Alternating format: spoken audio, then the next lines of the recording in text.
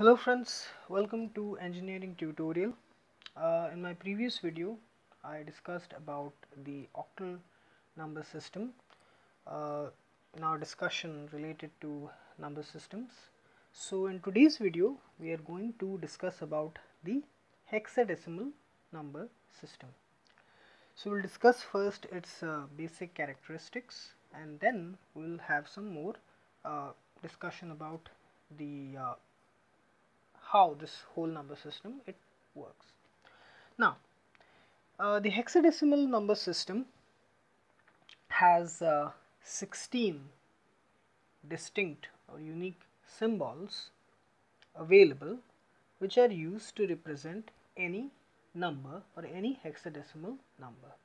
Okay, so this coded representation, okay, this code of a number system, it has 16 symbols available with it. The binary system had 2 symbols, the octal system it had 8 symbols, the decimal system it had 10 symbols, and the hexadecimal, as the name suggests, it has 16 distinct symbols. Hexa means 6 and decimal means 10, so combined it has 16 distinct symbols. That's why the base or radix of this system is equal to 16. Now there is something particularly interesting about this number system which makes it different from the other number system, that is the binary, the octal and the decimal. Okay, so the symbols that are used in this hexadecimal number system, they are 0, 1, 2, 3, 4, 5, 6, 7, 8, 9. Okay, up to this it goes as usual, okay, as it happened in the decimal up to 9. But what after that? Because you cannot write 1 0 because 0 is already present here, 1 is already present here. You cannot write 11 because 1 is already present here, so it will create confusion. So in order to avoid that confusion, the remaining 6 symbols, okay, the remaining 6 symbols from 10 to 15, they were represented with the help of alphabets. Okay, to avoid that confusion, the remaining 6 symbols after 9, they were represented using alphabets. 10 was represented by the alphabet A.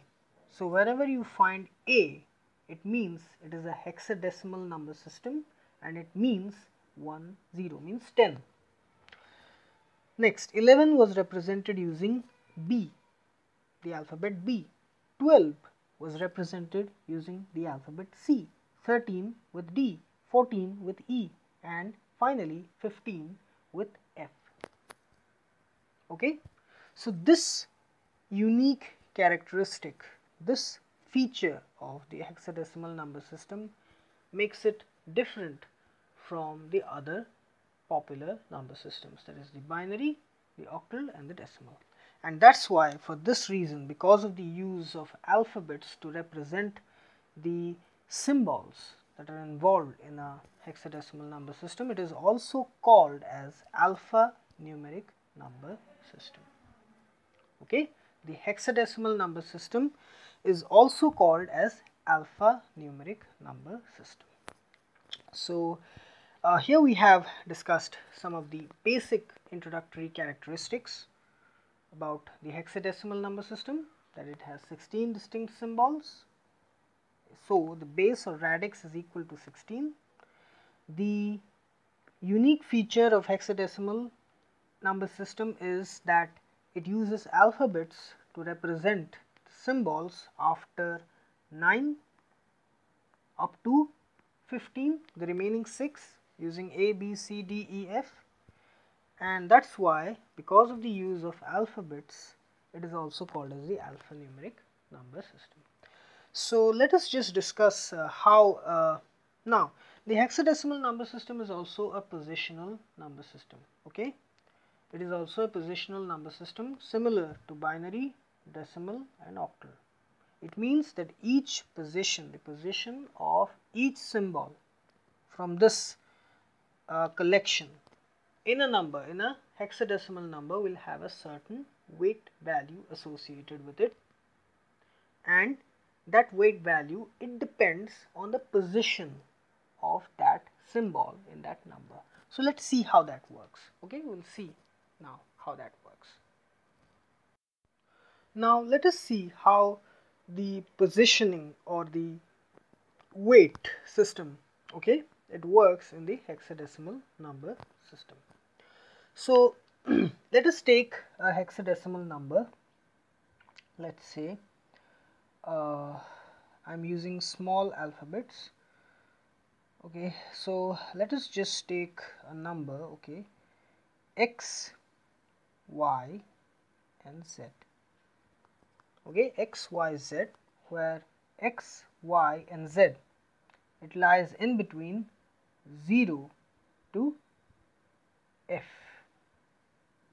Okay, 0 to f means 0 to 15, as f is used for 15.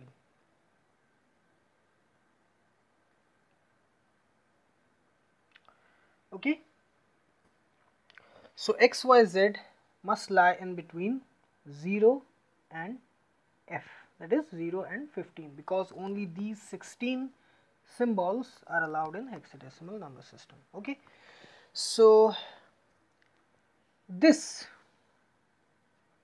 z, it has the weight value as 16 to the power 0. Okay, this y, it has weight value associated as 16 to the power 1. This x, it has weight value associated as 16 to the power 2. So if we write this number, we can write it as x, okay, into 16 to the power 2 plus y into 16 to the power 1 plus z into 16 to the power 0. Sorry. Okay, this, the position of x, y and z determines their weight in a given hexadecimal number. Now another important thing here is that whenever you write any number, any hexadecimal number, I have already told you that whenever you write any number, particularly in the digital electronics subject and the number systems chapter, you already you have to mention the base or the radix. Okay, sometimes the hexadecimal number is also represented by this xyz, means whatever is the number and then leaving some space, the letter h. It is also means that it is a hexadecimal number xyz. So either way it is correct. Okay, so when there is a fractional part involved, let's say x, y, z dot u and v. Okay, then this u, it has weight value associated as 16 to the power minus 1.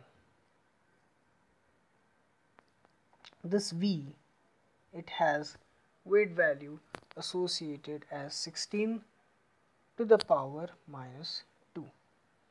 And I already told you this x, y, z, they have a weight value 16 to the power 0, 16 to the power 1 and 16 to the power 2. This point is called as the hexadecimal point. Okay, in binary it is called as binary point, in octal it is called as octal point, in decimal number system it is called as decimal point, and in hexadecimal number system it is hexadecimal point. Okay, now it can be written as x into 16 power 2 plus y into 16 to the power 1 plus z into 16 power 0 plus u into 16 to the power minus 1 or 1 by 16 plus v into 16 to the power minus 2. Okay, so you can represent a hexadecimal number in this way. Okay,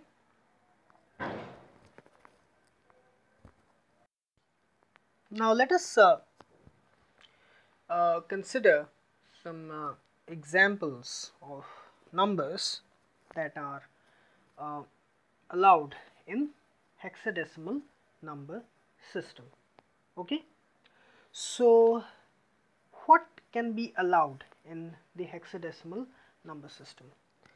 So it must contain the symbols in between 0 and F.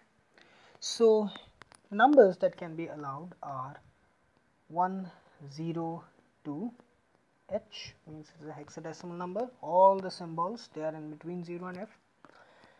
Another can be let's say 7, 8, 7, H. You can also write this as 102 base 16, 787 base 16. So the other numbers that can be allowed, they can be 9, 8, 5, or you can write as A, B, 0. Okay, H you can also write it in this way, A, B, 0. A means 10, B means 11, and this 0 means 0. Okay, this is 10, this is 11, and this is 0. Another thing which can be allowed is 1, F, 0, or it can be, let's say, A, B, 1, the hexadecimal point, 7, 6, it can be anything, but the symbols they must be in between 0 and F. Okay, they must be in between 0 and F. Another thing can be 760 point A, B, let's say, it is in between 0 and F, so no problem. Okay, so always consider that there should be no symbol other than these symbols, these 16 available symbols that are allowed in hexadecimal number system. Okay, so here we have discussed some of the basic introductory concepts associated with hexadecimal number system. So I hope you like this video, and please subscribe my channel Engineering Tutorial for more such videos related to electrical, electronics, instrumentation and communication engineering. Have a great day. Thank you very much.